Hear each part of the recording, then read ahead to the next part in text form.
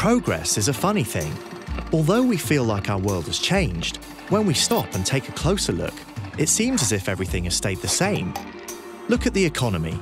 It grows, it develops. We produce new things, create and meet new demands. It feels like it's changed. But if you look past the surface, the way we take, the way we make, the way we move, use and discard, has any of this changed much at all since the last industrial revolution? But that doesn't mean real progress isn't possible. There are people who see the world differently.